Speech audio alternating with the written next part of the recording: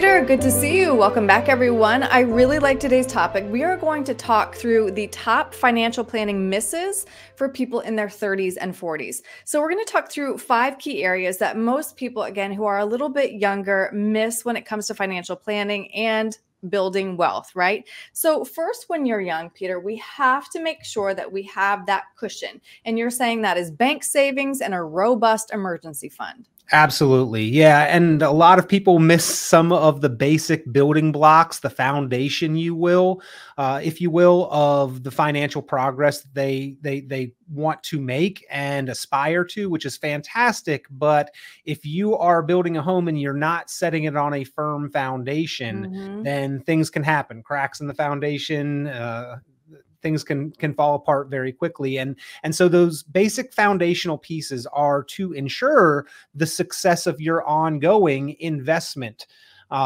progress. And so you want to have that emergency account in place. And the emergency account, everybody wants to get the best rate on their savings. I get it. Interest rates are a little bit better than they were 5-10 years ago. However, that's not really the job of those dollars. Yes, we want to get the best and most growth and the highest interest rate possible with them, but their job is simply to be there, to be safe and liquid, that you can go and get those dollars when something comes up, because life happens. And when it happens, it's usually kind of expensive. And if you can stroke a check or pay a problem away, then it's not an emergency.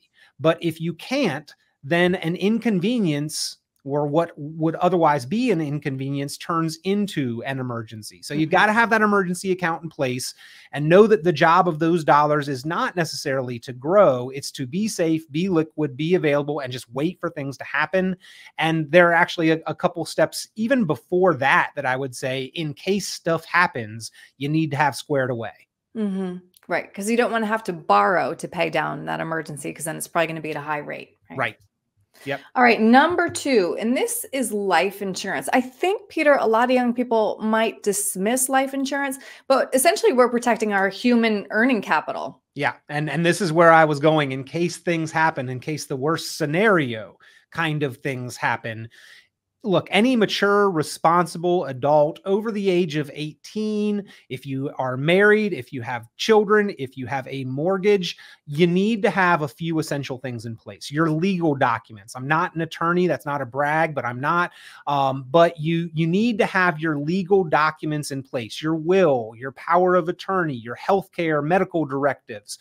Those important documents need to be in place, because yes, with the rest of your financial progress, it's better to get started sooner rather than later, but you can get started a little later with the legal documents and the life insurance. You cannot do those things or get that the day after you need to have it done. And again, this is one of those foundational pieces that is going to allow you the best opportunity for success in the rest of your financial progress if you've got these things squared away. Right. And for the most part, these are things that you can just get done, and then you don't really have to worry about them day to day, like the rest of your budgeting and your investing and your financial progress. Pretty much, once every 5 to 10 years, you may want to bring those things out, dust them off, make sure they're still in place and still appropriate and reflective of your life circumstances. But far, far too many, and this is not just for my 30 and 40-year-olds that may be listening or watching, far too many people, even into their 50s, 60s, and beyond, have not addressed the legal documents and have no life insurance in place to cover that worst case possible scenario and protect their family and their loved ones and their spouse. These are big oversights that you really, I cannot emphasize enough the importance of addressing these as soon as possible. Right. All right. Number 3, Peter, this is what I wish somebody had tapped me on the shoulder when I was in my 20s. Open and invest in a Roth. You need to take advantage of your lower earning years. And I mean, Peter, we've talked about it many times right now, especially now, considering we are living in a historically low tax rate. Right. And specifically for those who are earning in their 30s and in their 40s, we hope that into future decades, right, we are earning more money And because of those tax rates, we expect that we are at a paradigm shift here. Yes, for those that are retiring now, taxes were higher during the course of the majority of their working career. So saving in tax deferred accounts, it probably was beneficial. You got to crunch the numbers and make sure you're doing the best thing today. Looking forward, though. And so for those that have already saved and amassed a large tax deferred balance, and especially for those 30 and 40-year-olds who are contributing and building that savings, the Roth opportunity is just a fantastic opportunity to get things in while you're probably earning a little bit less, and while we are in these low tax rates and brackets. And oh, by the way, just factoring in inflation over the course of the next 20 or 30 years, that means we're going to need more money likely in retirement. So why not save in a way where you prepay your taxes, you pay it on the seed, and then the harvest when you get to retirement is 100% tax-free to you. This is a fantastic opportunity. It's one that is not necessarily guaranteed to be around forever either. So they could change the rules on even allowing the existence of Roths, but what they would likely do is what they've done previously, is grandfather people in who have already utilized this. So this is a right now opportunity not to be overlooked. Once you've gotten those other financial steps taken care of and you are into the investment phase, look at Roths to try to do as much, maximize your Roth savings as you possibly can. All right. So Peter, let's say we've got steps 1 through 3. Our Roth is maxed out. Is this when we open a brokerage account, and why is having a brokerage important? Well, I mean, not every financial goal is a retirement financial goal. So if we have maxed out our opportunities to save in retirement accounts, or if we have done the benchmark 15% should be kind of our milestone for gross household income that is going to retirement, because one day we're not going to want to work. And in order to make that realistic, we really need to save as much as possible. But retirement is not the only financial goal. We might want to buy another primary residence down the road. We may want to buy cars or vehicles, or pay for college or weddings or things along that line, vacation homes. And a brokerage account doesn't have the limits or limitations that a retirement account does. You can only earn so much. You can only put so much into a retirement account each year. Whereas a brokerage account, you can invest as much as you want, whenever you want, and you can also remove those dollars for whatever purpose you want without the penalties that are associated with early removal from retirement accounts. So it is kind of a baby step B there, that yes, we want to be investing for retirement for the long term. And if we've got a financial goal that is, I would say, less than 3 to 5 years away, maybe we don't want to take a huge risk in investing. But if we've got an intermediate goal that is like 3 or more, 5 or more years away, but not necessarily a retirement goal, that's where those brokerage accounts come into play. And then last, Peter, this tip is for anyone who has children, or maybe children in their lives who they want to help with college. A 529 is a fantastic tool to help those kids and or grandkids in your life that you want to help fund that education. And I'm a father of an only child, so I would do anything for my child, but I do want to make sure that I am doing the best thing for myself. That is, in fact, actually the best thing for my child. I liken it to when you're flying in an airplane and they come to the front of the plane before takeoff and they say, if there's trouble in the air and there's masks drop from the ceiling, make sure to put on your own mask before helping the children that you are traveling with.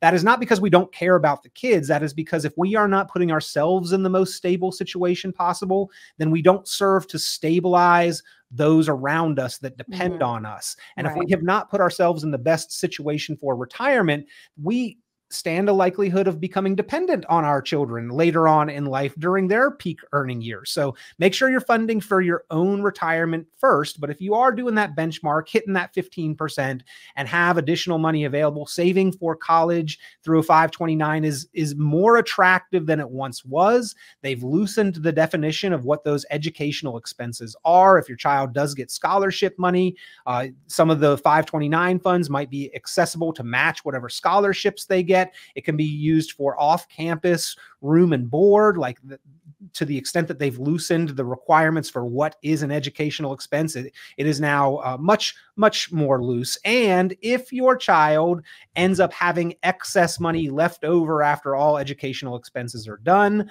and you don't have any other siblings or family members to transfer those funds between, which again is a flexibility of the 529 plan, you can transfer among family members. But if there's money left over, the new law is that you can now roll those funds up to $35,000 as long as the account has been open for 15 years. $35,000 could give them a jump start rolled directly and tax-free over to a Roth IRA in that child's name. So really fantastic tool, a lot more flexibility than it used to have. And I think that all 5 of the items that we covered on the program today are pretty critically essential or good to strive to for younger savers and investors in kind of those early years, 30s, 40s, family is getting started out or going. Right. Building that wealth and thanking yourself 30, 40 years down the road. Yeah. Peter, if somebody has questions about anything that we've talked about today, how can they reach you? Well, you can reach me at 919-300-5886 for a quick phone call conversation. Happy to talk any of these over. If you've got questions, feel free to reach out. If you would like to really get a plan put together, we do offer the opportunity to put together what we call the optimized retirement plan. And planning for retirement should start the first day of our working career. It usually doesn't, but it would be optimal if it did. But wherever you're at in your path, you should still have a retirement plan, even if you're already retired, or in fact, even if it's your very first day of work or before, forming that plan is super beneficial in achieving your goals. So give us a call, 919-300-5886 to ask any questions or for that complimentary retirement planning strategy session and the optimized retirement plan. Great. All right, Peter, thanks so much for your time today. Thank you.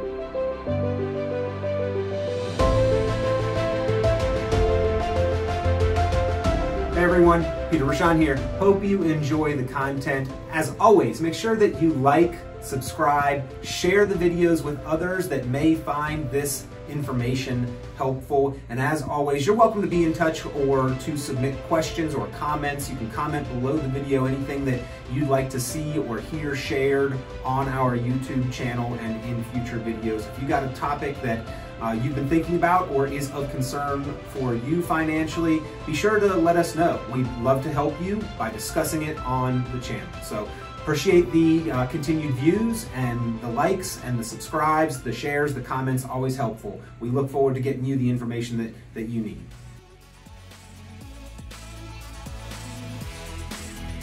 This has been Planning Matters Radio. The content of this radio show is provided for informational purposes only and is not a solicitation or recommendation of any investment strategy. You are encouraged to seek investment, tax, or legal advice from an independent professional advisor. Any investments and/or investment strategies mentioned involve risk, including the possible loss of principal. Advisory services offered through Brookzone Capital Management, a registered investment advisor. Fiduciary duty extends solely to investment advisory advice and does not extend to other activities such as insurance or broker-dealer services. Advisory clients are charged a quarterly fee for assets under management, while insurance products pay a commission, which may result in a conflict of interest regarding compensation.